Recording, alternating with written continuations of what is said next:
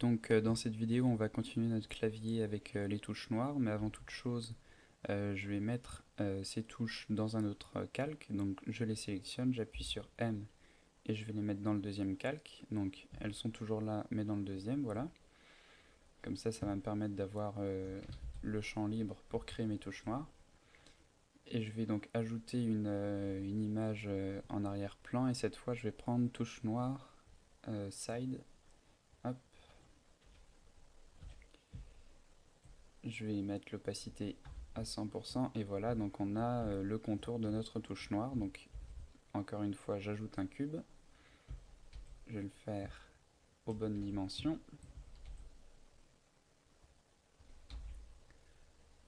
Voilà.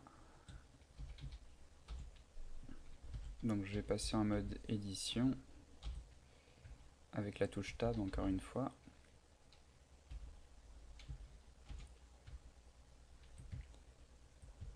Voilà. Je vais aller jusqu'au bout. Je vais créer un loop cut dans le sens horizontal. Je sélectionne ça et je les rabats un petit peu. Voilà, comme ça. Et donc là on a notre touche noire qui est créée. Je vais maintenant voilà, changer cette image et prendre le piano de haut. Voilà, je sélectionne tout et je la remets à la bonne taille et dans le bon sens, puisque là voilà, elle est dans le mauvais sens. Donc j'appuie sur R et 180 et ça va me la tourner à 180 degrés. Ouais. Est-ce que je suis au centre de mon piano? Ouais, c'est bon. Donc je vais la mettre à la bonne taille. Je vais la faire à peine plus large que ce qui est sur l'image, pour pas avoir trop de vide en fait entre les notes. Voilà. Donc là, ça me semble bon. Et alors maintenant, on va faire comme pour les autres touches, on va rajouter un subsurf. Voilà. Je vais augmenter les subdivisions et je vais faire un smooth donc là-dessus. Voilà. Et je vais rajouter des loop cuts encore une fois pour avoir la forme exactement comme je la veux.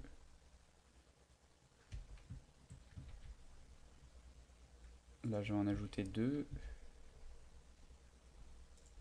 Voilà. Et alors là, ce que je vais faire, je vais un petit peu, voilà, rétrécir cette zone. Et je vais venir devant.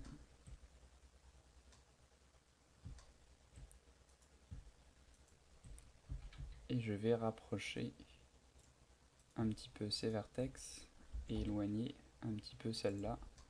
Voilà, pour avoir cet arrondi. Je rajoute un loop cut ici.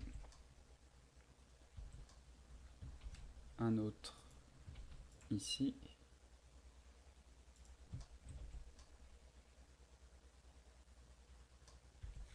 Et je vais encore un tout petit peu rapprocher cela, voilà, comme ça. Et ça commence à être pas mal. Il me manque juste un loop cut dans ce sens. Et ma touche noire est terminée. Donc j'ai plus qu'à la dupliquer maintenant. Donc Shift D, je duplique. Et j'appuie sur X pour contraindre la sélection sur l'axe des X. Voilà. Donc il me reste plus qu'à faire réapparaître mon clavier. Et à bouger un petit peu, voilà, pour remettre ça comme il faut.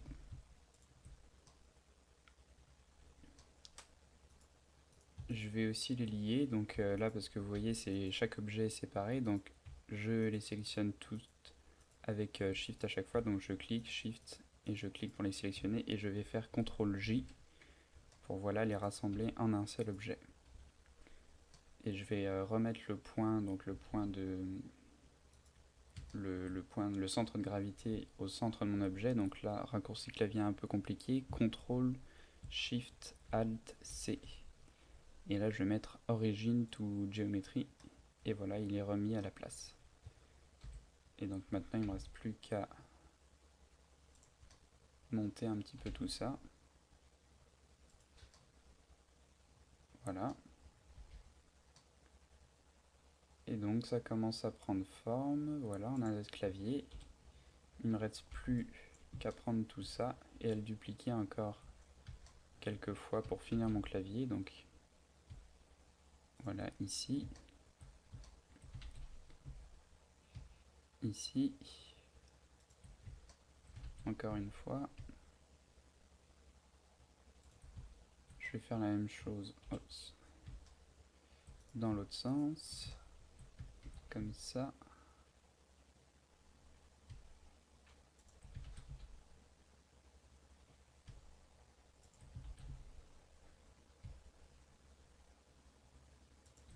Voilà. Et donc il ne nous reste plus que les notes ici. Donc là, je vais revenir sur mes touches noires en mode édition. Je vais sélectionner cette touche, donc je mets mon curseur au-dessus de la touche, j'appuie sur L. Et je vais faire Shift D encore une fois. Voilà. Et là, pareil sur les touches blanches, donc je vais revenir en mode édition. L, Shift D, X. Voilà, je la déplace. Donc je vais un petit peu changer la géométrie. Je prends ça. Je le déplace un petit peu.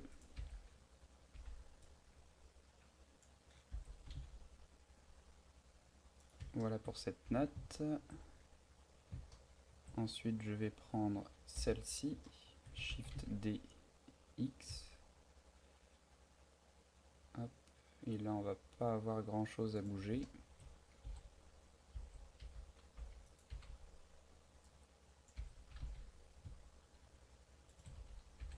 Un tout petit peu ça aussi. Voilà.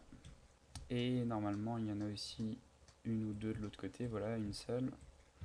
Ici, alors celle-là, je viens ici. Je prends cette touche, Shift D. Je la duplique. Et là, je vais enlever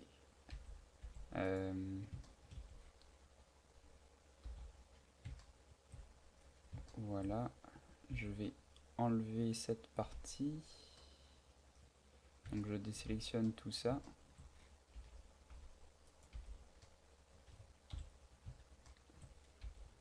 Donc là j'appuie sur Z, B pour rectangle de sélection et clic du milieu pour désélectionner. Voilà, je vais casser cette géométrie, enlever ça, resélectionner tout ça, le déplacer par ici.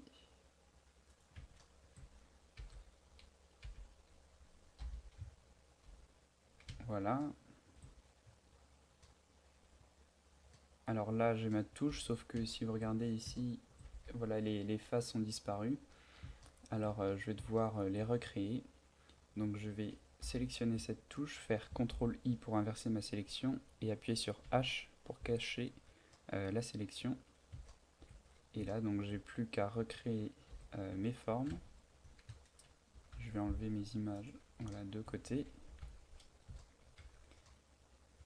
Et alors là il va falloir recréer cette forme, donc tout en conservant des quads. Donc je prends le vertex et là alors je vais snapper, donc avec mon outil snap ici. Je m'assure qu'il est en mode vertex. Je fais E pour faire une extrusion, Y pour faire l'extrusion sur l'axe des Y, et je vais appuyer sur CTRL pour activer le snap. Hop. Et donc là je vais reconstruire ma géométrie comme ça. Hop. Donc CTRL pour activer le snap, sinon vous pouvez cliquer ici pour l'activer tout le temps. Voilà. Je vais faire la même chose ici.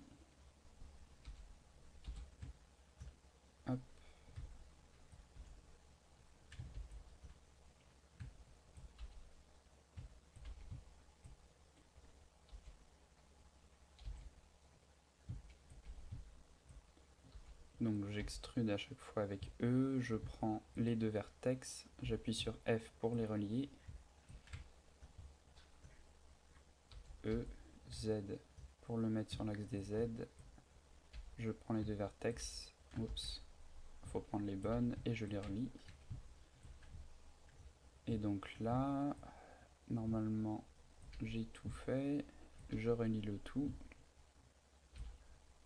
Je vais passer en mode Edge, donc CTRL Tab, Edge, ou sinon vous avez voilà, les petites icônes ici.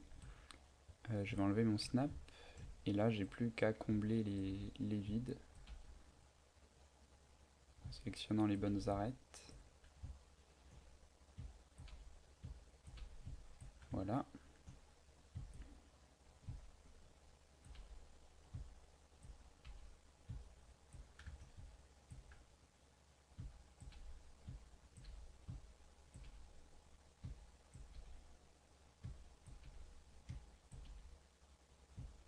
Et voilà.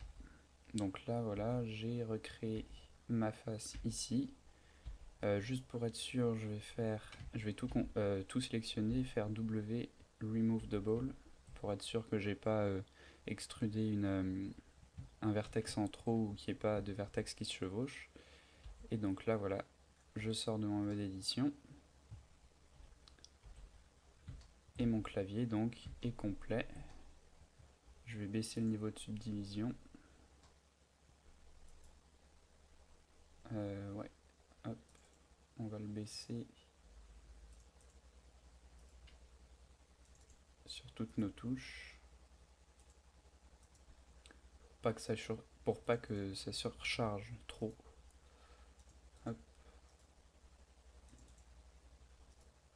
Et je vais tout sélectionner, voilà, mes touches blanches. Faire CTRL J. Et pareil avec les touches noires. Pour qu'on ait tout d'un seul bloc en fait. CTRL J. Et donc là, voilà, on a toutes nos touches noires et toutes les touches blanches. Donc voilà pour le clavier. Donc l'élément principal du piano, le reste c'est un petit peu plus simple. Donc là on a un beau clavier, donc je vous retrouve pour la suite du tutoriel.